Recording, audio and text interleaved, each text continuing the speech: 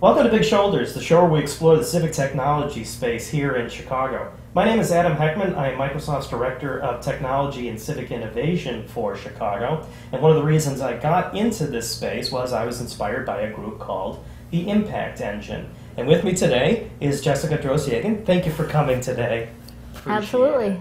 I think most folks understand what social entrepreneurship is at this point. They may not know about the Impact Engine. Tell me what excited me about it. Yeah, well, I don't know what excited you, but I'll tell you what excites me. So the Impact Engine is an investment fund. We use financial and human capital to support for-profit companies that are solving social or environmental issues. And I think you got to know us as an accelerator, which is how we started 4 years ago now. Great. And you still have the accelerator component. You're still nurturing social entrepreneurs, correct? That's correct. So over the last 3 years, we've run the accelerator 3 times. We've invested in 23 companies over that time. Actually, 20 are still active. They're both growing their businesses financially, but also making impacts in areas like education, health, economic empowerment, resource efficiency. And we're continuing to stay engaged with them and try to help them where we can, in particular on the human capital side. 20 out of 23 is absolutely amazing in any industry. Tell me a little bit about some of the companies. What kinds of companies are you working with? What are these entrepreneurs working on? Yeah, let me give you a couple of examples. I think that'll kind of help it bring it to life more. So one company from our first class is called Think Circa. It's an education technology company focused on individualized teaching and learning, and really teaching critical thinking skills and literacy. So Eileen Murphy was the founder of that, a long background in Chicago Public Schools, an expert on how to engage kids and teach these skills, really wanted to leverage technology and scale technology to make that difference. So she came through Impact Engine in 2012, and we invested in her, again, financial and human capital. And like to think we helped her got to where she is now, where she's serving about 300,000 students, obviously growing her business successfully, but also now being able to prove through some pilot research that those students using her product are, in a semester, improving their reading level 2.2 years. So in terms of the impact side matching up with the business side, that's exactly the model we look for. Just another example, also from that first class in a different area of impact, is Peace & Co. Peace & Co. is in our economic empowerment impact area and is really a supply chain solution. So Kathleen Wright is the founder of Peace & Co. and she had in the past worked with these artisan women in the developing world who were impoverished but yet had these amazing skills to create textiles. The missing piece was the market, right? Customers that were consistent to give them that work. And so what Kathleen has done is partner with big brands in the United States, often luxury brands, to design products in their design mindset that their customers will like, using those artisan textiles as an ingredient. And then that brand can sell to their customers with this amazing story about empowering women and connect in a design fashion that's consistent with their customers. So she actually did a big collection earlier this year with Nordstrom's and 5 different brands at Nordstrom's, and is continuing to grow rapidly. So just a couple of examples where our model is aligning the revenue growth with the impact growth. That's amazing, and those are 2 great examples, 2 luminaries in the entrepreneurial space. And you mentioned the textiles industry and education. Yeah. Social entrepreneurs, they come from all sorts of backgrounds and they work on projects in all sorts of industries. Aside from textiles and education, what other industries do you see them working in, or what other fields? Yeah, I mean, the main areas of impact that we look at are education, health, economic empowerment, and resource efficiency. And really that can cross over different industries, right? I think, for instance, just taking health as an example, if you look at health broadly and some of the companies we've invested in, one is called Prana Diabetes, which is helping people manage practically their type 2 diabetes. One is called Portapure, which is actually a water filtration system, and really on the health side it's about delivering clean water to people. Another is 0%, which is actually both a reducing food waste, but also, again, on the health and wellness side, feeding hungry people. So there's a big range of industries I think that these companies can touch, and it's just about as with any social entrepreneurs, I think being innovative about solving an important problem, and in our case, also aligning that with a sustainable financial model.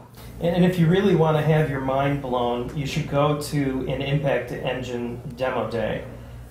They are amazing events. They're super well attended, and it's the one demo day I really genuinely look forward to. Let's flip the coin now and literally flip the coin, and talk a little bit about investors. Sure. Tell us some of the things you're doing to engage the investors. Yeah, one of the things we noticed in our first 3 years of existence, while I think primarily we were focused on finding great entrepreneurs and supporting great entrepreneurs and matching them with this amazing mentor base that we've been able to create. Along the way, the goal was to get them to the point where they could successfully raise seed financing to grow their businesses. And we recognized that actually it was really effective to be able to bring in investors to care about impact and financial return at the same time. And as we move forward, we've decided to really increase our focus in that area and really proactively, as opposed to organically, reach out to potential impact investors and engage impact investors. So in May, we announced that we are launching the Impact Engine Angel Network. We actually have almost 50 members already active. Some of those members are investors in our fund, and some of those members are making separate commitments to be active impact investors. But it's been a way for us not only to add value for the investors to participate in our deal flow and look at these great companies that we're funding and supporting, but also to get to know each other and get value out of building a community around impact investing, not only through what Impact Engine is doing, but through all these other interesting impact investing opportunities out there. It sounds like a network in and of itself. Yeah. These investors are they're definitely learning something from your portfolio companies, probably learning a little bit about each other as well. Yeah, absolutely. That's the goal. That's fantastic. It's also really exciting. What are some of the things that you're most excited about now that Impact Engine is growing and it's moving forward? Yeah, I think I'm most excited about the momentum that we're seeing. We continue to see amazing social entrepreneurs come through that really, I think, just with a little bit of financial and human capital can make a big difference and create these scalable, self-sustaining models of impact. At the same time, provide investors with ways to invest in these exciting, high-potential companies, but in a way that aligns with their values or the impacts that they're excited about. And at the same time, I think we're at the right time and place to really move the needle on the scope of impact investing and interest and the ability for people to think together about financial and social return. I think it's a little bit non-traditional. I think most people kind of think about sort of over here's my financial and over here's my philanthropy, but there's so much potential in the middle, and that's what we're trying to unlock through Impact Engine. You're really tapping into something of a new space. Yeah. It's all green field. Absolutely. So since this is Advisor TV, we need to get some advice from you. Advice if you want to become a social entrepreneur, if you have a concept that you want to be a for-profit that is doing some good for society, what advice do you want to give?